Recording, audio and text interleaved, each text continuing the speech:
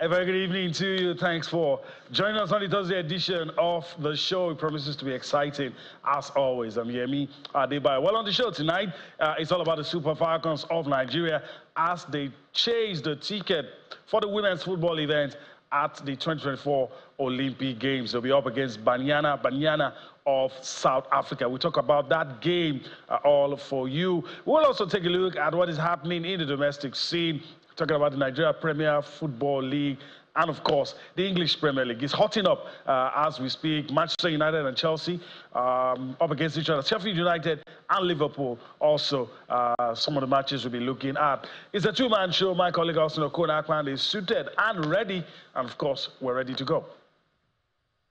What a greetings to you, and everyone joining us on the show tonight. Still an action-packed world of sports. Yemi, drama in that game between Chelsea and Manchester United.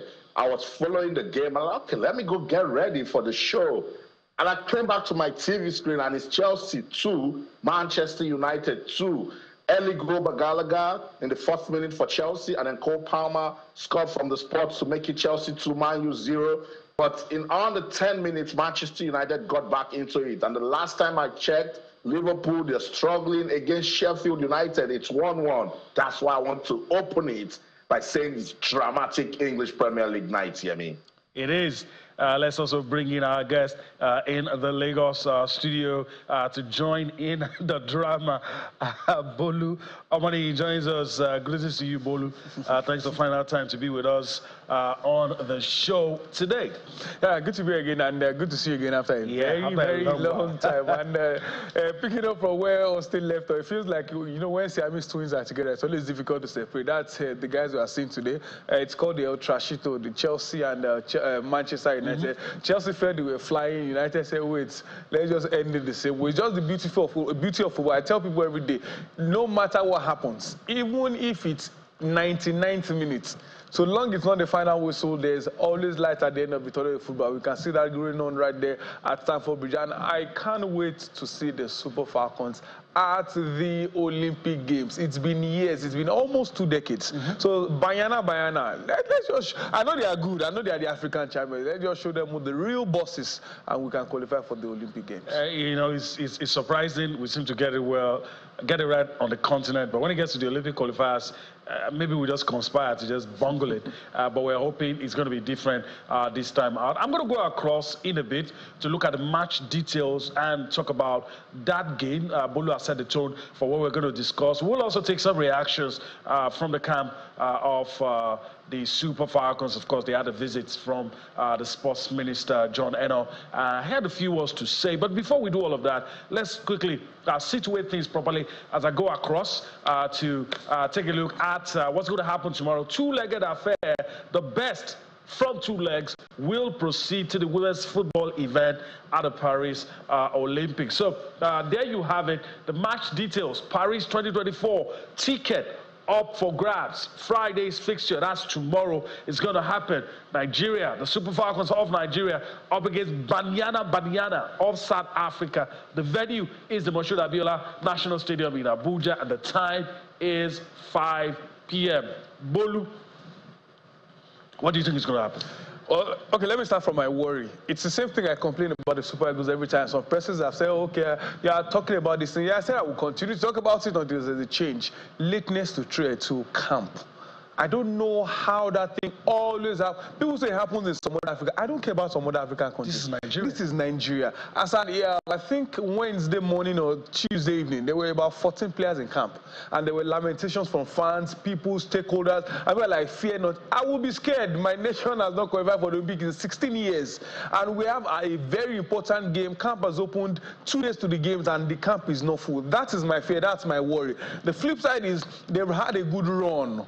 Together with the superstars, they've had a good run. With the second tier, they've had a good run. It just means that bringing them together, there's going to be synergy. Hopefully it works out well. A gets injured, B replaces her immediately without stress. So I like that with the team. That's why I'm pumped up, I'm hopeful, but this first leg is at home.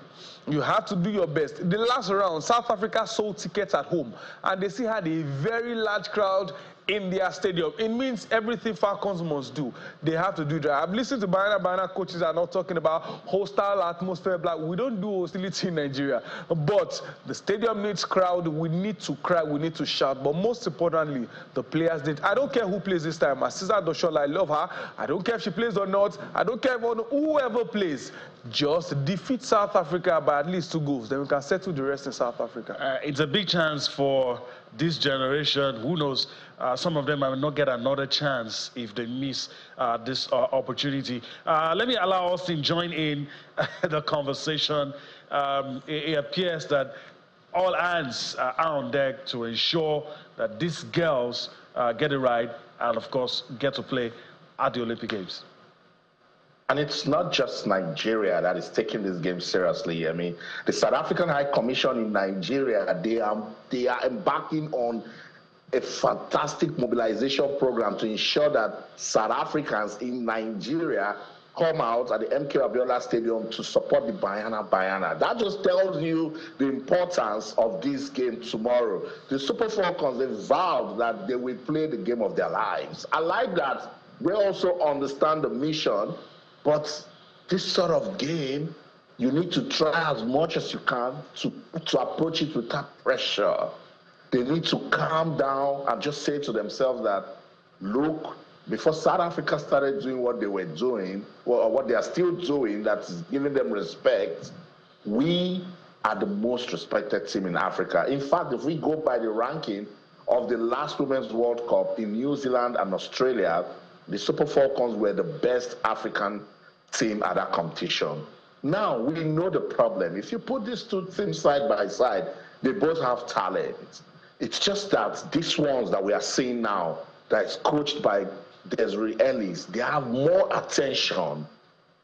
They have properly strategized plans.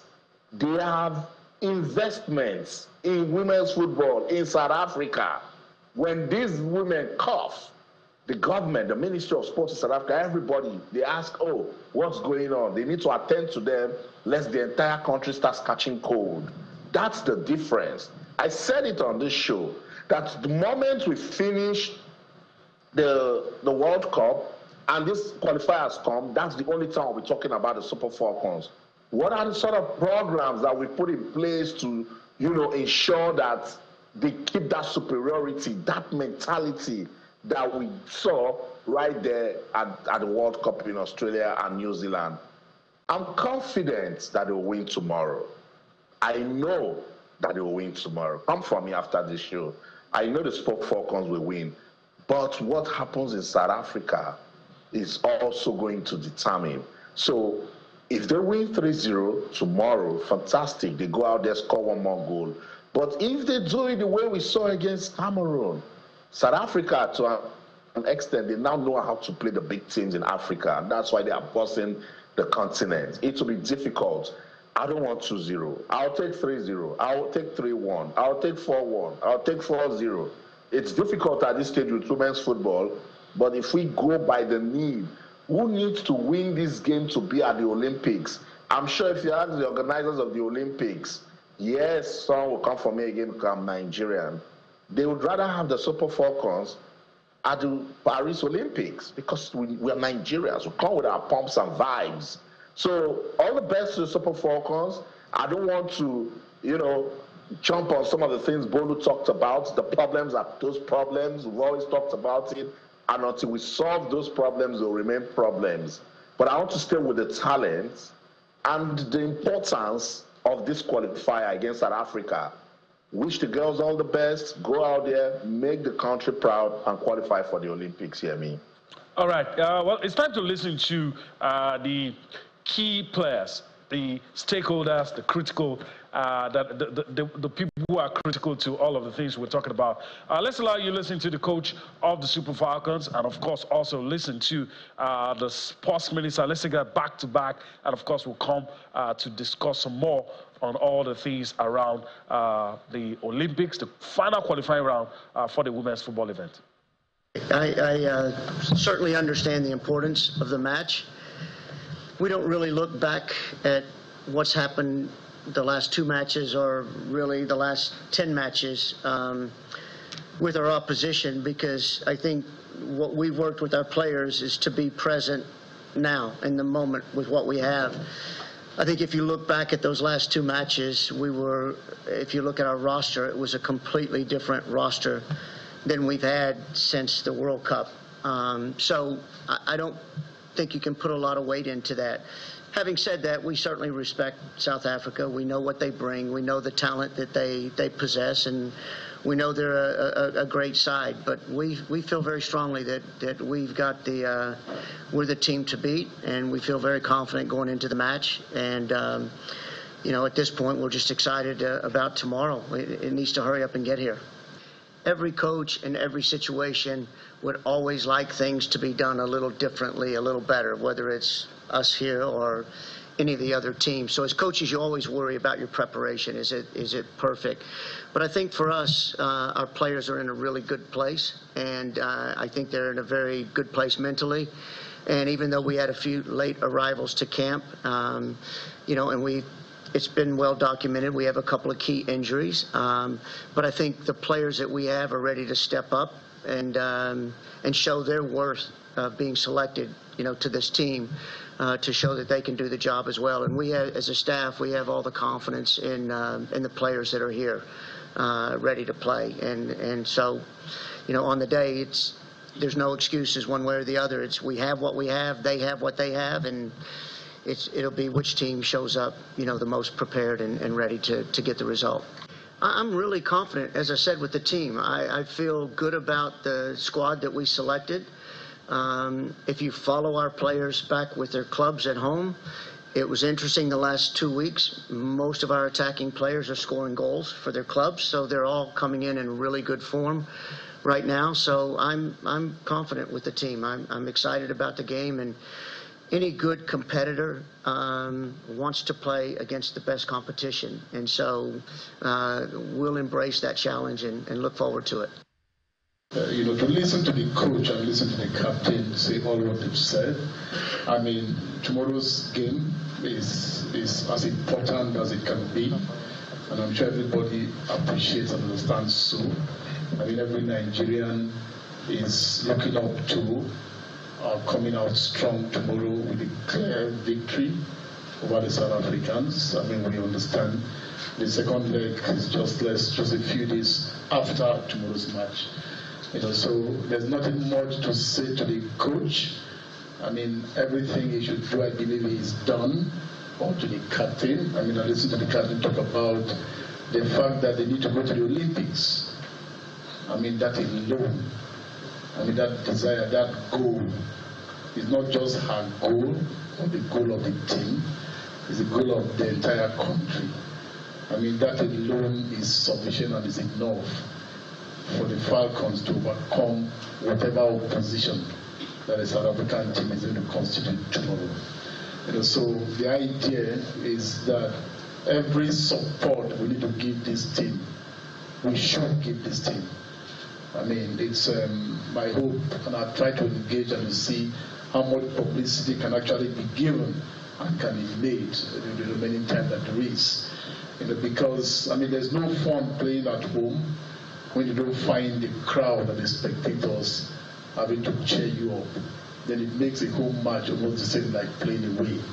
So my hope is that that will not just be allowed to the NFF or to the ministry, but that all the journalists that are here, the entire media people, use every means that is available to them to promote this match and to encourage people to come and watch and to cheer this team up.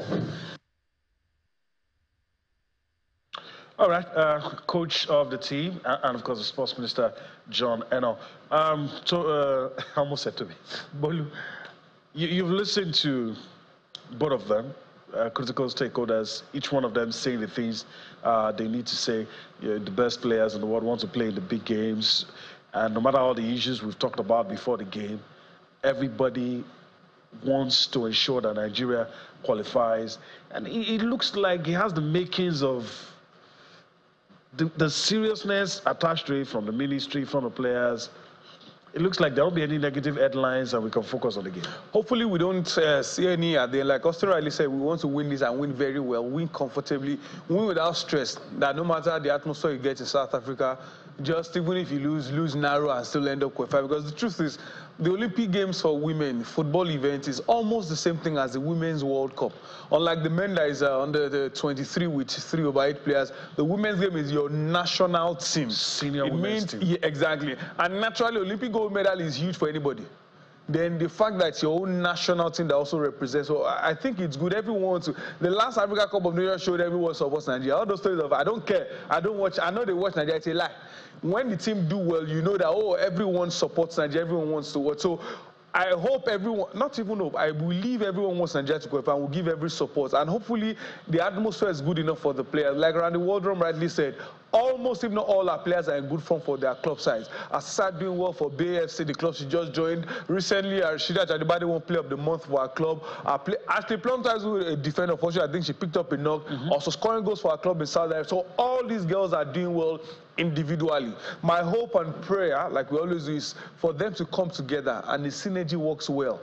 If the synergy works well for them, it means with my eyes closed, I can send the ball from point A to point B, and I'm sure it's going to someone wearing green, not someone wearing yellow or whatever. So if all things being equal for Nigeria, the preparation looks good in terms of the administrative level. Hopefully everything gathers well on the field of play and they get to the necessary goals they need to score. All right. I mean, the words that Austin used before he ended what he said the other time is what I'm thinking about. If we'll win, will it be enough? That's the question. I mean, it's hard to imagine Nigeria losing. It's hard. But stranger things have happened in football. So the big question is, will it be enough? So also the ball is your court. Everybody's saying the right things, and hopefully it will turn out well for the Super Falcons tomorrow. Yeah, that's it. You know, the good thing is everyone seems to understand the importance of the match. As I said earlier, no pressure, because we've seen it over and over again. When they put so much pressure on themselves, they go out there and they make mistakes, or they cannot perform, you know, to the level that we expect them to perform. So they just need to calm down, say to themselves, this is South Africa.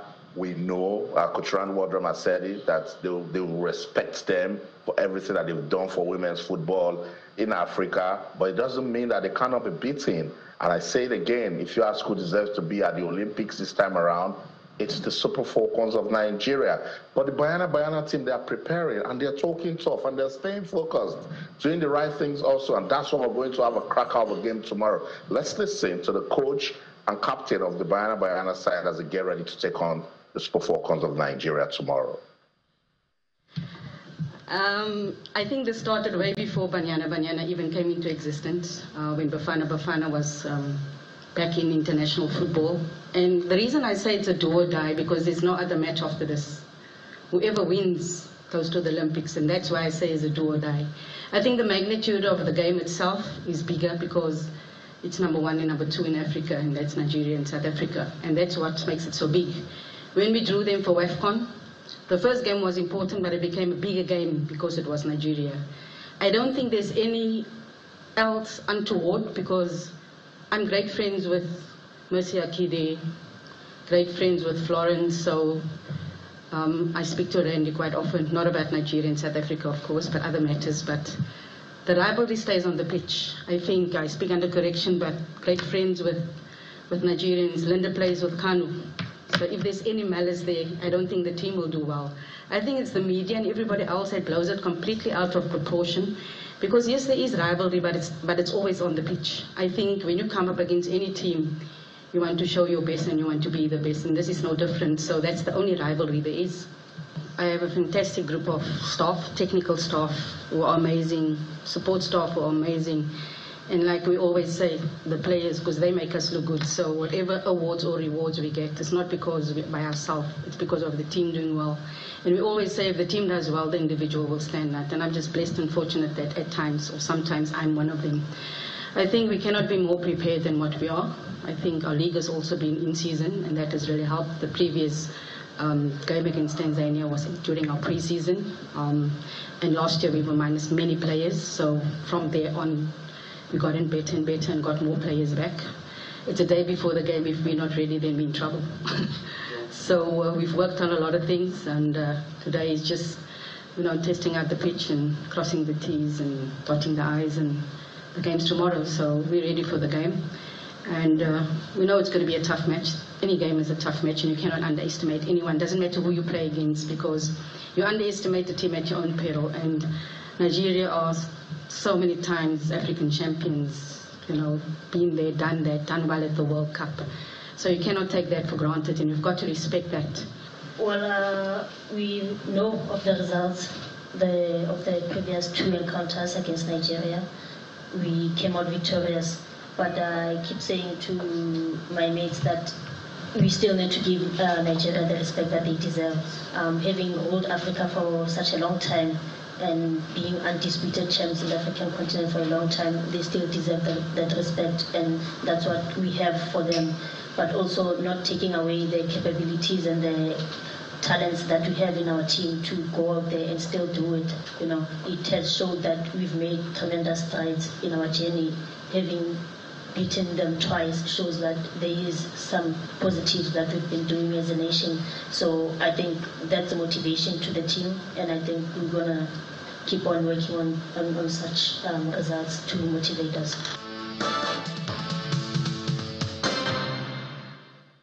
Welcome back, Sports Tonight on Channels Television. Just gone by Bayana coach Desiree Ellis and the captain of the side, Jane Rafilo, talking about that all-important game between Nigeria and South Africa. It's a ticket to the Paris 2024 Olympics, and both sides want it. Coach Ellis described it as a do-or-die affair. Bolu, I don't think it's do-or-die affair, but that just explains to you how much tension is already going on. And then captain of the side, Jen, said, look, we've beaten these guys twice. That's advantage for us. They seem overconfident. Would that be good for Nigeria? Well, the do-or-die part, we do the do. They can go for the other side of the statement. And yeah, the captain is talking about they beating Nigeria twice. If you open the book of how many times we're beating them, but in sports, especially in key games like say in club football, derby matches like this, form is thrown out the window. Yes, it's not a derby game, but like the Israelis said, this is first against second in terms of the African rankings. And in reality, they are literally the best teams on the continent. It's definitely going to be tough. But I know how good they are talking. I know they are ready. And our girls are not talking. Well, maybe they want to do what Australia says. They want to do the talk and not just talk the talk. So hopefully everything works out well. By this time tomorrow, while the South Africans will be going back home, their heads down or their shoulder, that's what I want to say afterwards. But it's good to say with mouth. Hopefully everything works out well on the field of play. In terms of talent, if we put our players, the only person they have that I feel can match ours, if not better, is their manager. Talking about the Israelis, she deserves every accolade she gets on the African continent. But in terms of the players on the field of play, if you put everyone man for man, side by side, I think Nigeria have better players across board. Nadozie has a new name in Europe now. They said they should change their name to penalty saver. We have quality everywhere. But like I've said before, hopefully all these things work out well for Nigeria tomorrow. If the Super Falcons can win 2-0 at least, I don't think that South Africa will beat Nigeria 3-0, even if they would win. And going by your prediction, if they can win 3-0, or 4-1. Super Falcons will not lose 3-0 to South Africa and win the second leg. So they have to do the job at the Moshood Abiola Stadium tomorrow. Then we can chill and take a pill for the second leg. I know some might think I'm being overconfident. There's nothing wrong with that. You listen to Coach Desiree Ellis and the captain of the Bayana side. They are beaming with confidence. And that's the sort of mentality they need to take into that game against Nigeria. So best wishes to the Super Falcons as they take on South Africa tomorrow. Yemi, let's talk about the Nigeria Premier Football League. I remember, what did I tell you about midweek games and its drama and away wins? What a story match day 28 of the Nigeria Premier Football League gave us. I like Doma. I love Aqua United. They gave us away wins. So now I've concluded here that it seems Aqua United just wants to be relegated. But what can you say about the unstoppable Zobu Eimba team? What a story for Eimba. But just take a look at this game Aqua United considered in the 6th minute.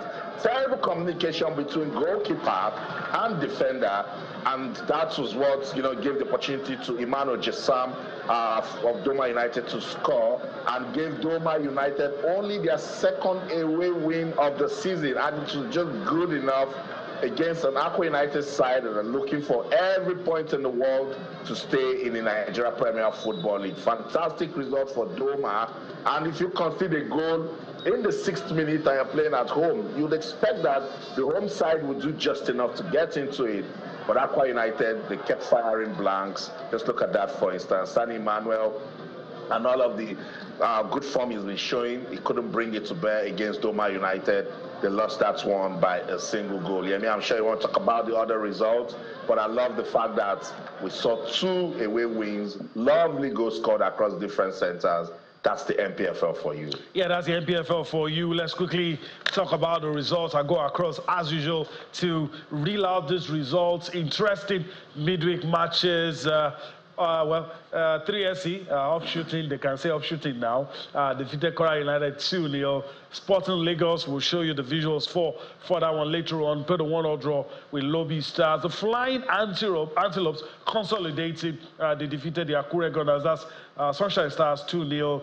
Now the game Austin was talking about, of course, Eimba, the Abaya Elephants, hammered Kano Pillars 5-0. I mean, we expect a game between Kano Pillars and Eimba to be very tough. Eimba playing at home, you trust them to win, but not by 5 goals. Then, of course, you have Abia Warriors defeated Plateau United by a lone goal. All right, Bedell Insurance, we have reason to talk, of course, at their own ground, away win. It happened. Niger Tornadoes beating Bedell Insurance 3-1. Bayelsa United had a slim 1-0 victory over Heartland. Then, of course, the game you saw Aqua United losing at home to Doma United. Gombe United and Remo Stars played a goalless draw.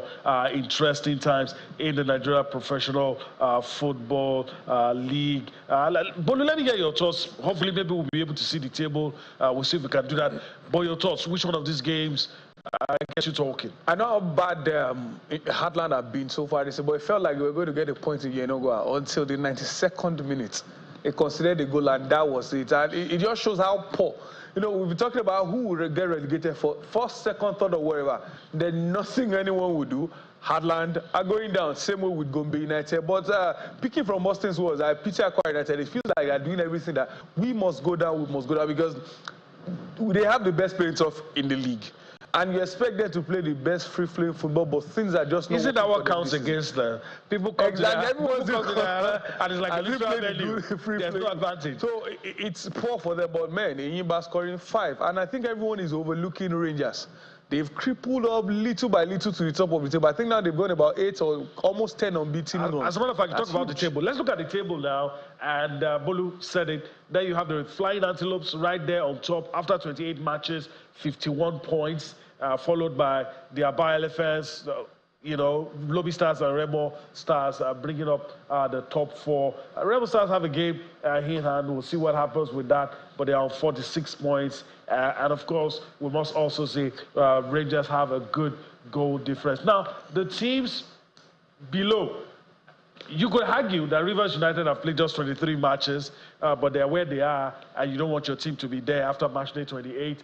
They have 31 points. Aqua United, same number of points, but of course they have a goal deficit of -5. Heartland, the Nazo Millionaires, not really looking too good for them, 23 points, and Gombe United, 22 points. It looks like these two teams are destined for the drop, but a lot of this can happen still. 10 more matches to be played. We'll see what happens in that one. But let me quickly come to Austin as we quickly talk about this and go to the ladies. With 10 games to go, it looks like everything is taking shape. Like we always say, if your team is here now, it's hard for them not to be there after those 10 games. I know, and if you take a look at what Rangers seem to be doing. I said it last time on the show. I'm saying it again. If Rangers keep this momentum going, then they might just win the league, because the Flying Antelopes, they're not just playing football. They are also winning off the pitch. This was a difficult game against Sunshine Stars. So I said it also the last time on this show, that Sunshine Stars, they've just been quiet, but they haven't been doing badly. And if they had won that game, they probably would have climbed into the top 10. But Rangers needed to do their thing, and they did a 2-0 win to stay relevant, back on top of the table. Just today, they announced the launch of their app. They are doing so much for branding. They are doing everything they can to get us talking about them, even aside just winning football matches. That's what we want of the MPFL. We want to see more professionalism. We want to see state government treat football like business. And Rangers seem to be leading the way. So let's see. 10 more matches to go. They have shown that they can compete for the league title, and I think they can do it. Who is trying to stop them also? The defending champions, Eimba. Eimba beating Kano Pillars. That 5-0 win is Kano Pillars' heaviest league defeat since a 5-0 loss to Julius Berger. Guess when? In April 2002, 22 years ago. Eimba said, come back, we want to remind you of your pain that you're trying to forget. When did we stop talking about Julius Berger? And Eimba, they are telling us each time they get on the pitch, to anybody that cares to listen, that they are the team to beat, that there's a reason why they are defending champions. And with that 5-0 win over Kano Pillars, now if you blink, you know, Eimba, the moment they get into that league, that the top of the league table with just single digits to go, then just give them the title, Yemi. Yeah, so we keep monitoring things, interesting days ahead. All right, let's talk about the ladies now and review matches played, match day 12, the Nigeria Women's Football League, our next port of call. Let's take a look at some of the things happening with the ladies. The results are the things we want to look at, and of course, on your screen, you have some of the matches. But here, let's take a look at the results. Group A results is what we're starting with. Dana's ladies playing a goalless draw with Adamawa Queens. Niger Rattles beating Royal Queens 3-0. Confluence Queens at the 2-1 victory over Atlant Queens. I mean, we've been waxing lyrical about Atlant Queens. Some of the people have been joking that we should replace the guys with the ladies. They seem to, but they lost this one. Abia Angels lost at home to Nazarawa Amazons by a lone goal. Let's take a look at Group B results. Ekiti Queens defeated Edo Queens 1-0. Sunshine Queens lost at home to Rivers Angels. The game a lot of people wanted to see, Delta Queens and Bielsa Queens, and then 1-0 in favor of Delta Queens. And you have Remo Stars ladies at a slim 1-0 victory over FC Robo Queens. Bolu, a quick one. The ladies, I know definitely you had your eyes on Delta Queens, Bielsa Queens, the game involving Rivers Angels. I'm very sure you were monitoring some of those games as well. I think the game everyone wanted to see, the outcome had to be the Delta Queens versus Bielsa Queens. But the game, the biggest surprise for me had to be Ekiti United beating Edo Queens. I'm not expecting Ekiti Queens to beat anybody for the remainder of the season, but defeating Edo Queens, I think that has to be the biggest result for them in the club's history, because they've been very poor.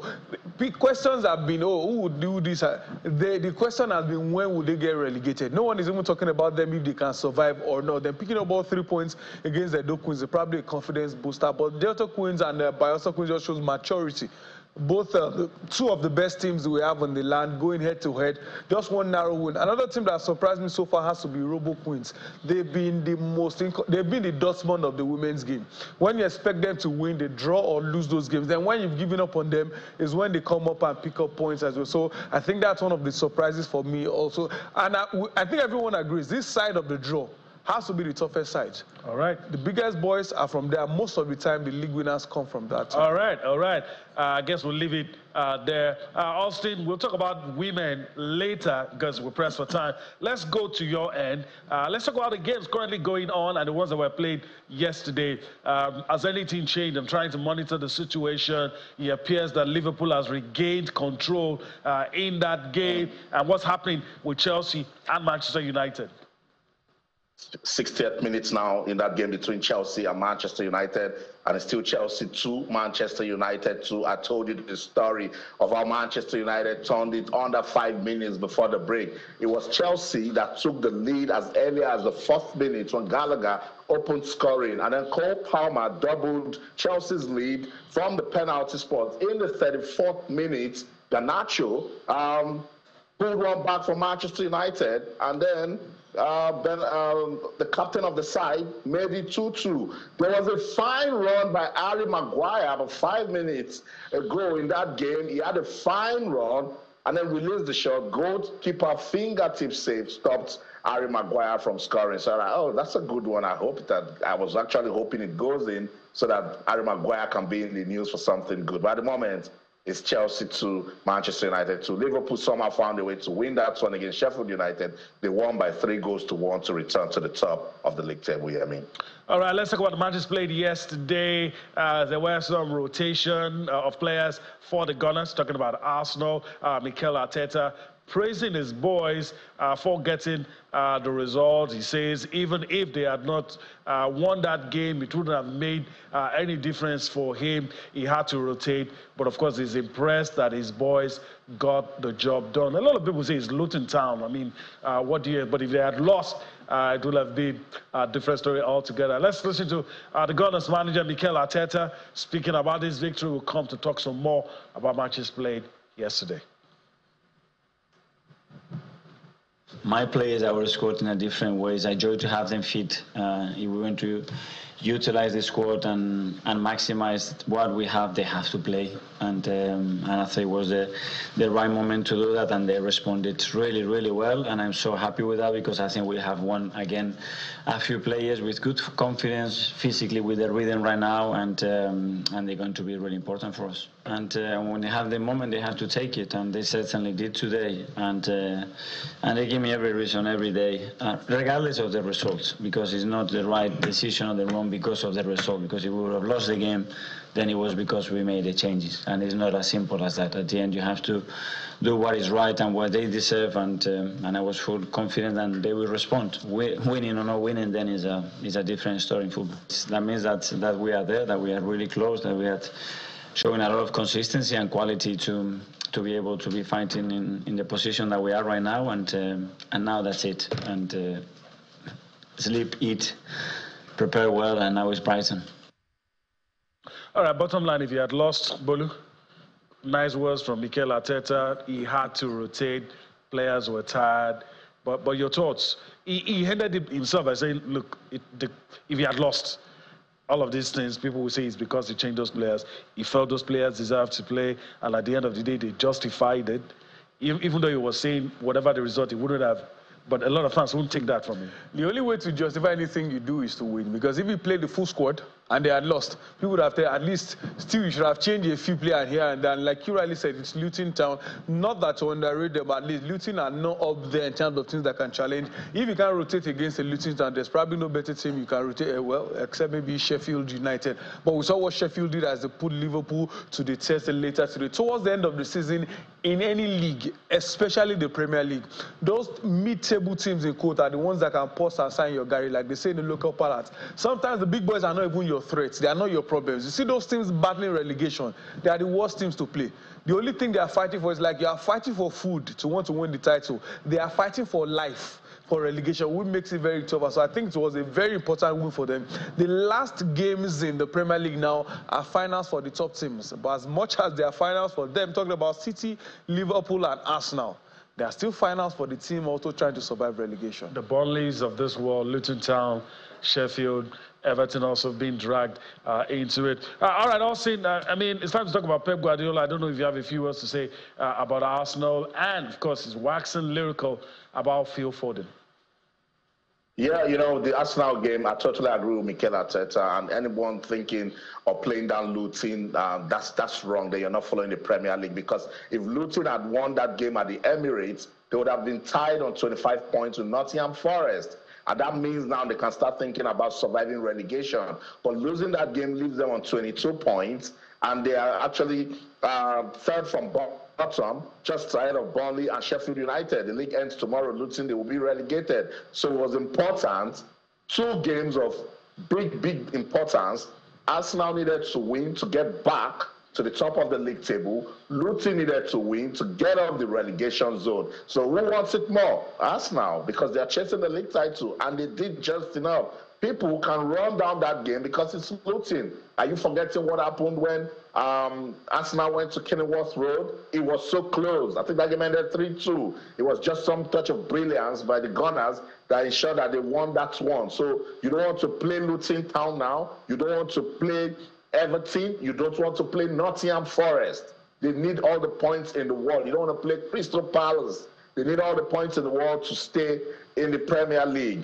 Let's go to Pep Guardiola. Just after playing goalless against Arsenal, we told you the story about Pep Guardiola came out and he was telling us all sorts when the media asked him about why do you talk to your players when you know the cameras are on them. I said because I'm the star of the team, because I want to talk about me.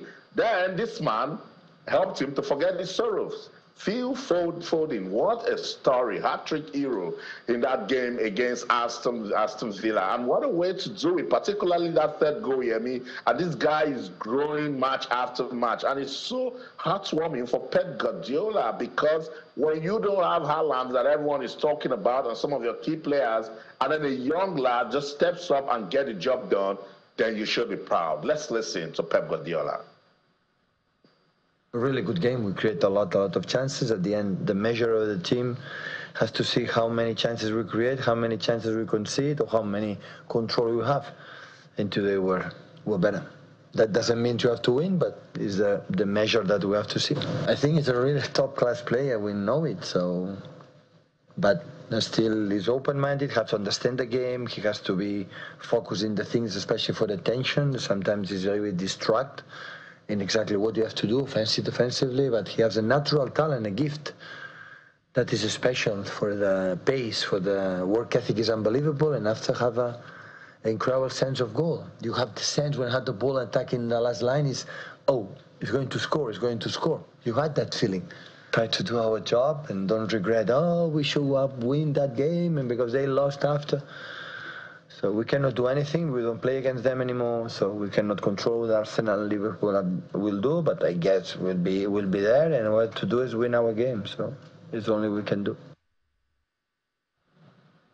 That's right. Pep Guardiola, full of praise for Phil Foden. Bolu, Phil Foden is just 23 years old. He was born on the 28th of May 2000, the year 2000, and he's showing so much maturity already. Gen Z player. I remember when Pep Guardiola said a few years ago, even though I thought he exaggerated, though, that Phil Foden is the best talent he's seen. The boy is proving it day by day. And one thing that is working for Phil Foden is, I don't think he says no to any position Pep tells him. Play first now, yes sir. Play right wing, left wing, play the number 10 role, play everywhere, because he's young. The versatility is one of the things that is helping him in the Man City. And one thing as well, Phil Foden can hit the ball. Almost every angle he shoots the ball from. He knows how to score well. Anytime the opportunity comes, he plays well. Remember, there were times he wasn't even playing, and the boy was not sulking, he wasn't complaining. He puts in the shift, he puts in the work, and now we can see the result. I think this is a lesson to many players, both young and old. If you are sitting on the bench, it's not to just start crying about it. Find a way to get back into the favor of the manager and repay the fee. So I think he deserves every praise Pep Guardiola is giving to him yesterday. City were down in terms of they were pushed back by Aston Villa, but he rose to the occasion, scored his first career free kick, and got the beautiful hat-trick for Man City yesterday. Good 3-4-1 win for them, and you can't mention yesterday's win. You have to talk about Phil Foden. Yeah, that's right. And before we go, let's throw in this one.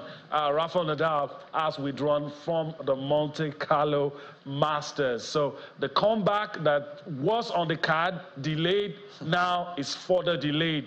And of course, a lot of people are asking, are we ever going to see Rafael Nadal play again? Maybe he's saving himself for the French Open. Who knows? You know, he might just want to play that one last big tournament. We'll see. But of course, the news is that he has withdrawn from the Monte Carlo Masters. He says he has to listen to his body. All right, Austin, that's how the cookie crumbles. I guess that's the much we can take? Maybe you just tell us what's happening with Chelsea and United. Drama at Stamford Bridge is now Chelsea 2, Manchester United 3. Beautiful run by Anthony, and he gave a scissors pass. You know that kind of pass that you bend it this way, and then Garnacho was also making a fine run, and then a low header, it beat the Chelsea goalkeeper to give Manchester United the lead. What a story. It was a delicious pass and a sweet, sweet goal. That's it. In London, I'm Austin Okonakpa, and in everything you do, remember, keep talking sports. Bye for now. All right, that's the show. I want to thank Bolu Amonigi for his time on the show today. That was a pleasure. Hopefully we'll get to see another goal by the time we get outside. Hopefully. All right, that's the show today. We do hope you've enjoyed everything we've been able to do. There's still one more edition for the week, and that's going to be tomorrow. Enjoy the rest of the day. We'll see you tomorrow. I'm Yemi Adebayo. Bye-bye now.